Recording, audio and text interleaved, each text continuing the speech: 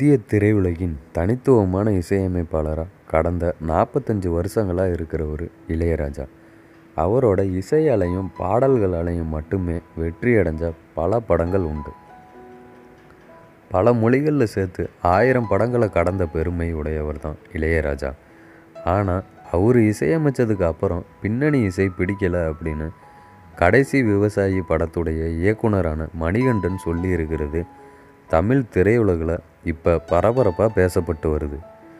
அந்த படத்துக்காக பின்னணி இசையை இளையராஜா அமைச்சு கொடுத்துட்டாராம். ஆனால் அவருக்கு விருப்பமான விதத்தில் அந்த இசை அமையலை அப்படின்னு மணிகண்டன் நினைச்சாராம்.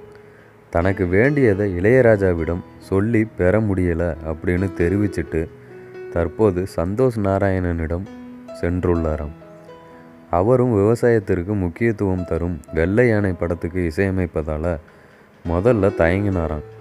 இருந்தாலும் கடைசி விவசாயி படத்தின் கதையை கேட்டதுக்கப்புறம் அது வேற ஒரு கதை அப்படிங்கிறதால தற்போது இசையமைக்க சம்மதிச்சிருக்கார் அப்படின்னு சொல்கிறாங்க படக்குழுவினர். இளையராஜாவுக்கு இதுவரைக்கும் நிகழாத ஒரு அவமதிப்பு இது அப்படின்னு திரையுலகத்தில் மணிகண்டனை பற்றி அதிகமாகவே கிசுகிசுக்கிறாங்களாம். அவர் என்ன பண்ணுவார்?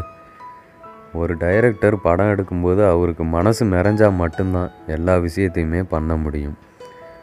அப்படி இருக்கும்போது இசை மட்டும் எப்படி மனசுக்கு பிடிக்காத இசையை அவருடைய படத்தில் அவர் சேர்த்து கொள்வார்?